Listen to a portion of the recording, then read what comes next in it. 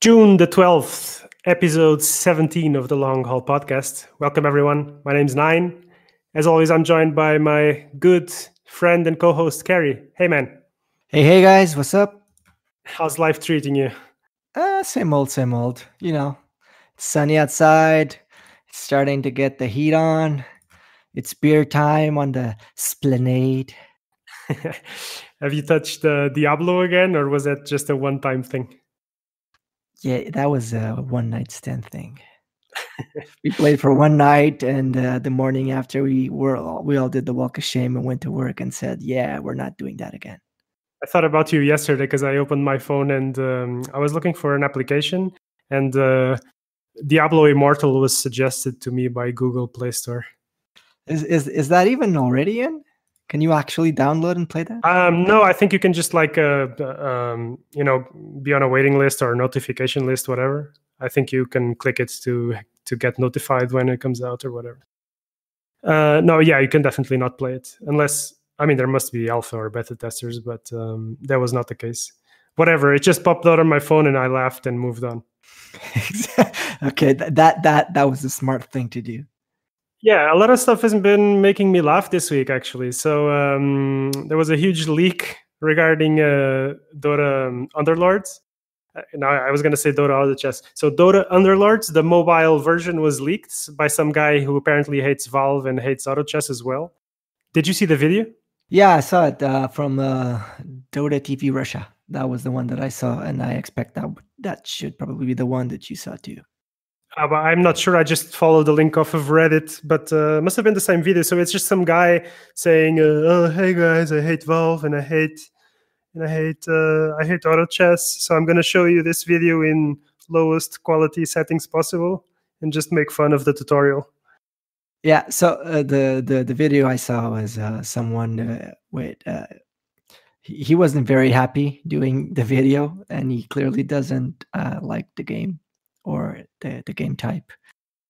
What I found really, really weird is he puts the game to fastest, where he puts the quality of the image on the lowest, and all the video shows the game so slow that I was like, people are gonna play this? Really? I know it's still alpha and a lot can change, but I myself have like little interest in the auto chess genre, and watching the video just fueled my zero interest even more. Well, to be honest, I think the guy makes a shit job. If you have a leak of a huge game that's coming out of a huge company, and he must have a shit phone or why? So I don't understand why you would ever make such a huge leak on such a shitty video, because the video was really poorly edited. The phone clearly had horrible quality, and obviously the recording did as well. But the guy he says it himself that he kind of hates it, and he kind of bashes, and then he ends the whole video making fun of Valve. But that's just the first piece of auto chess news. I don't want to turn this into a fucking auto chess podcast, but Riot Games announced that they've also been playing auto chess, and they're going to make their own version. Yay! Well, yeah, I guess it's kind of like Bach said from the DCL when we talked to him, where his friend said that this is going to change the gaming genre, and this is going to be the new MOBA, as in the genre that started from being like the underdog, and suddenly everyone wants a piece of it. So my question is, how long until Blizzard makes their own auto chess? Looking at Blizzard's take on MOBAs, I honestly hope they don't try to make auto chess, because Heroes of the Storm ended as we all know it did. It was such a horrible game, man. Blizzard is just far, far, far from their glory days. Well, I wouldn't call it horrible. I played it for a while. It lacked a lot of mechanics, had some others. I'd say it was a bit more casual than the typical Dota or League of Legends or Heroes of New Earth. I miss you so much. And it was okay-ish. It was just more casual. Yeah, I really hated that game. In any case, those are the auto chess news for the week. I wanted to switch back to our beloved long haul, and the DCL has been going on. I would say, quite steady. We're managing to launch all the events. The Sunday events have been quite cool, and thought we'd give props to the winners this week. So in Constructed, we had CD Tiho, I believe he's Russian. I'm sorry if I mispronounce his name, winning or taking down the Sunday qualifier event with a red-black deck. And in Limited, you know who won, don't you? Because I don't have the name. Yeah, it was Anscath. Kudos to him. Sweet. Yeah, so congratulations to you guys. I hope to see you in the finals if I manage to qualify myself. I thought we'd have a look at CDT Ho's deck because it's slightly spicy. Yeah, I looked at it. And he has some interesting variations, which makes me happy to see in a game like decks that win, not being the typical cookie cutters. Yeah, so I would say his flop is quite standard. He's on triple red with Axe Bristle LC, so standard red flop for the meta. And he's got double black heroes in Lich and Tinker. Lich coming in first, Tinker coming in second. And do you wanna run through some of the things you thought were interesting about the list? You can go. I'll just punch in my comments and my opinions whenever you bring up something I find interesting to talk about. Sweet. So I think a couple of things that I think are interesting and, in my opinion, lack in a lot of other lists that I see is, for example, the presence of one copy of Slay. I think Slay right now, with the dominance of red and red-black, is actually quite decent to deal with Stonehall Elites and Bronze Legionnaires and what are they called? The Marrowfell Brawlers, the big guys. Very interesting that he also runs in red one copy of Ogre Conscript. That's that's a decent limited card, not a card that I've seen in Constructed much otherwise. So interesting to know why he runs that. I suppose because of the armor, but I can't say for sure. He also runs one copy of Burning Oil. So this is one of these decks where he's running quite a bunch of one-ofs, I guess, to impose some respect because the opponent knows the list, obviously. Yeah, I really like that. I really like that we see decks with one-ofs. I'm a sucker for decks that have a lot of different answers, and it's hard for whoever is playing against you. When you look at deck lists that have like 3 of each, this is how it's going to win. This is how it's going to roll. He probably has like one of those cards in his hand because he has 3 in a deck, and it's like the 6th turn. And when you have a lot of one-offs, it's so much more unpredictable for the person playing against you. Yeah, the other side of the coin is obviously that you might lose a bit of consistency eventually, but it seemed to work for him. My impression is that he's running only one Spring the Trap, so it seems to me that he cut one of those mainly because of the presence of Lich, not to have too much of a top-heavy deck. He's running one of Red Mist Pillager, one of Enough Magic, one of Pickoff, as well as one of Ogloli Vandal, and, which I find quite interesting, one of Escape Route. What do you think? I don't know if probably the Escape Route is because he's only rocking like 2 Blink Daggers. I don't know if he used that because of only having 2 Blink Daggers, so he could have more versatility on his items, or if it's just a card that he likes. But I feel that Escape Route is like one of those cards, you don't even see it being played much in Limited. So seeing a card like this in Constructed is really cool. Sadly, I was in home on the weekend, and we don't have that much of ways to see replays other than Twitch. So sadly I didn't see him play the deck, and I really wish I could, because I would like to see how he drops the card. I mean, does he use it only late game? Is it like he plays it as a, does he save it like the portal scroll emergency? I don't know. It looks cool. I like the tech. Yeah, I mean, it might be decent to avoid having your heroes killed by bristleback. There's also a bunch of situations regarding time of triumph where you might want to relocate your heroes. I think it's quite a nice addition. So I'm surprised, and theoretically, at least to me, it seems like it might add quite a nice bit of flexibility. One of the other cards that he cuts down, though, is Bronze Legionnaire. I'm very surprised to see only 2 of those, because it's such an early game powerhouse. And he also runs a couple of Disciples of Nevermore. That I'm not as surprised, because often it's not a great card to play on turn 1 or 2. But yeah, I think overall, very interesting list. He also only runs black initiative cards that might also have some relation with the escape route, because he might need to reposition his black heroes to get initiative the following round if he plans ahead properly. And regarding the item deck, we see mostly standard stuff, a couple of Blink Daggers, 1 Stone Hall Cloak. A lot of players don't play those anymore, but he's decided to run 1 anyway.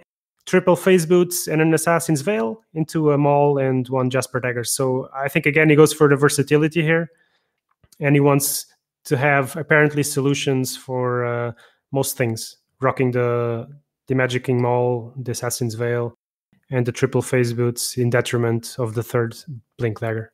Yeah, I guess the Stone Hall Cloak, it's probably for Tinker. Don't know if he plays it on anything else or if he saves it for Tinker. But since it's only a 7/5, I bet that probably the only black hero that could take it. Yeah, it's quite possible. On the other hand, when you only run 1, you might run the risk of only purchasing it quite late in the game, and so it's way less effective. I think that's why people have been cutting them. But whatever, he got the W, and he took the tournament down. So congratulations to him. And yeah, let's see how he does in future tournaments and if his list changes along the way. Hey, it's cool to see that. In my opinion, the strongest variant is always the 4 reds and 1 black. That's my opinion. It's cool to see that actually 2 blacks and 3 reds are still it's still a powerhouse, and who knows, it's still being perfected. And we're actually seeing things now that, since the game meta died early on, where people stopped playing a lot and we got a stale meta, a lot of people that didn't really get to meddle with the decks and experiment much. And it's cool to see new decks and little tech cards being pushed in right now. Yeah, for sure. I also wanted to mention that about 10 days ago or so, I posted an initial statistical assessment of the metagame of the first couple of days of DCL. In the meantime, I've been working on that, and if you follow Reddit, you've seen that I've posted a second metagame analysis. There were some, obviously, the initial analysis had quite a small sample size, and now we start to see, with a bigger sample size and maybe also a slight reaction towards that initial meta-analysis, mono blue growing a little bit. So I'll post a link to the image on the show notes. But it seems like the meta has stabilized over the past couple of weeks, with mono red dominating at 24% of the field, followed very closely by red black at 22%, and mono blue went up to 15%. I think a lot of mono blue players, including Mez and some other top players, were messing around with other things, and now they've decided to go back to mono blue. So those seem to be the top 3 decks. And then there's just a bunch of other color combinations, as well as mono green and mono black, ranging between 5 to 10%, and the very occasional 3-color deck, which is slightly meme-ish. But that seems to be the meta at the moment. This comes off of an analysis of about 300 decks registered into tournaments. So I would say we start to get a very decent sample size here. The 3-color and rainbow decks, we should call it the Care Bear deck. They were really not very much. There were just like 3 or 4 that I saw as I processed the data. What might be slightly more interesting to look at is also the matchup percentages. So, like how does each deck fare against respective matchups, as well as the overall win percentage of every deck. I had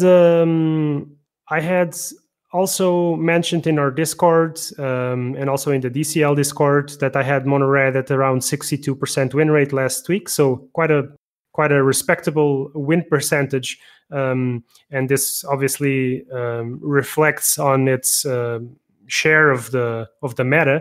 It seems to be the most dominant deck at the moment. This week, and after processing about 150 games of red decks against other decks, this excludes all the mirror matches. I have mono red at 64 win percentage again the overall against the overall field. So we can round that to 65%. That's a very respectable win percentage.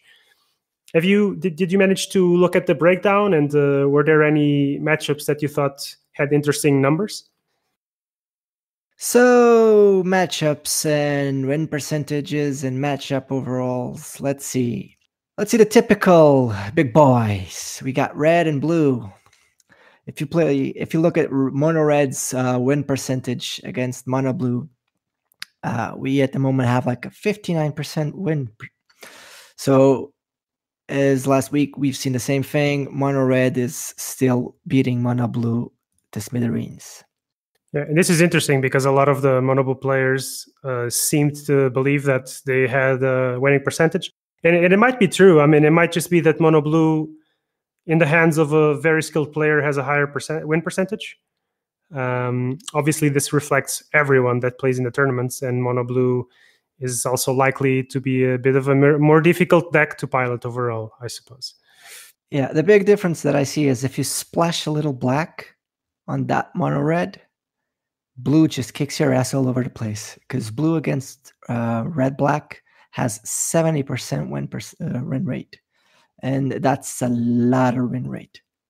Yeah, and that's a sample size of 25 games, so it seems to be real. It might be a statistical variation, but it seems like mono blue does dominate the matchup against red black.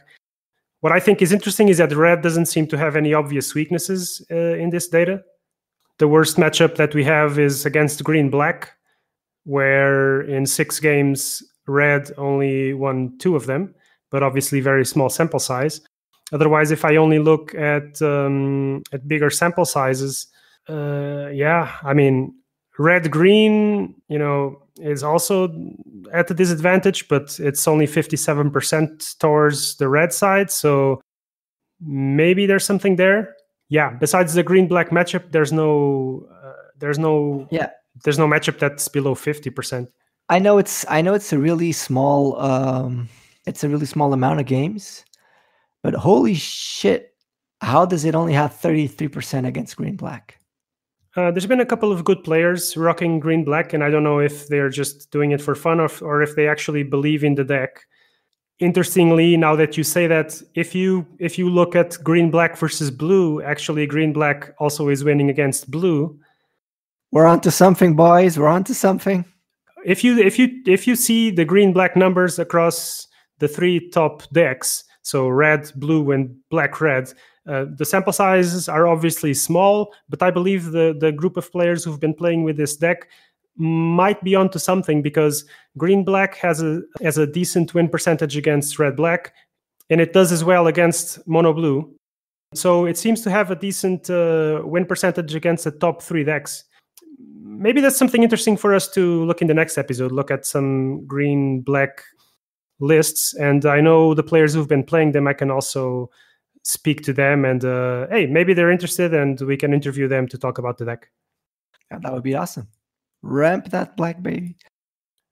Would also like to mention that blue-black, this is the pet deck of some top players. Bok, for example, was here last week, and this is his top deck. But oh my god, the denial. How to put this?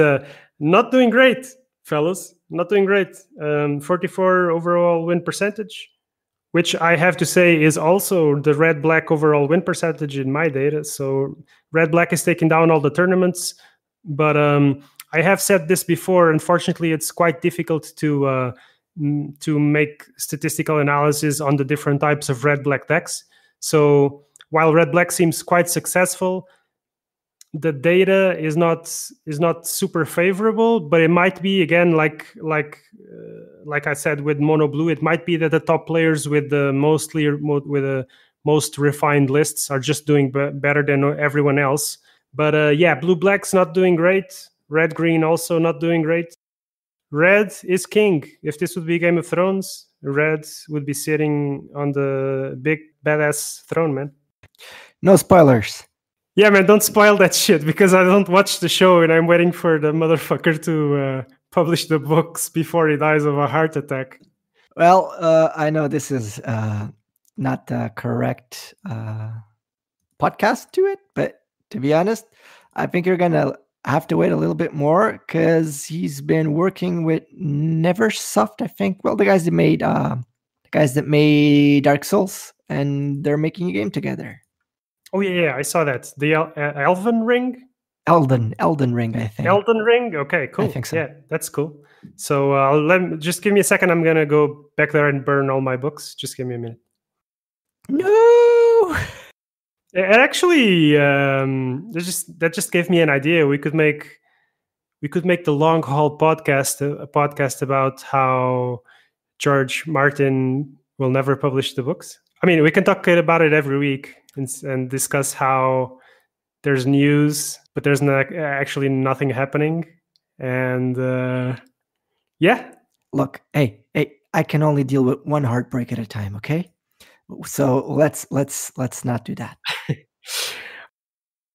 All right. So I think let me put it like this, guys. This has been I put in a lot of hours this week to gather and analyze this data. The amazing people at the DCL have, thankfully, after me whining a little bit, been working on making what do you call it? A widget or a program or a web page that parses this data. So hopefully in the future, I don't have to do this manually. And hopefully it'll be much, much easier to follow the progression of all this data and all these tournaments. And so we can discuss this weekly or bi-weekly or whatever in the future. But this just to say that I don't think I will be processing the data manually this week. But well, let's see what happens. In any case, guys, if you're listening to the cast, if you're still interested in Artifact and you want to play, join the DCL Discord, join our Discord, come and talk to us, man. If you want to join the cast and talk to us, you're welcome to do so as well. Otherwise, I think that's it for this week. Man, you wanna say goodbye? I just want to say the people who are still playing the tournaments that show up, all the people who've been signing on Patreon to try and help fuel this to survive the long haul. You guys are the best. It's really cool that people still fight for the game. We still love the game, and we're doing this, even if we're just limiting ourselves lately to talking about the statistics and this awesome tournament that DCL has been making. Just keep playing, guys, and eventually we're going to survive this. Yeah, and if you're interested, I really wanted to shout out the DCL and ask that you guys support the DCL. Put in $1 a month, put in a couple of dollars a month if you can afford it, so that we can keep playing until the fucking 2.0 comes out and we can all, whine again. So I think that's us logging out for this week, guys. Thanks for listening. We're on all the major podcast platforms, YouTube and SoundCloud, maybe if it's working already. And otherwise, see you guys next week. You just sounded like those ladies on the radio that read like those pharmaceutical stuff really, really fast. And no one gets it in a half. Well, okay, guys. Yeah. Guys, see you next week. Come on. See you next week. Later, guys.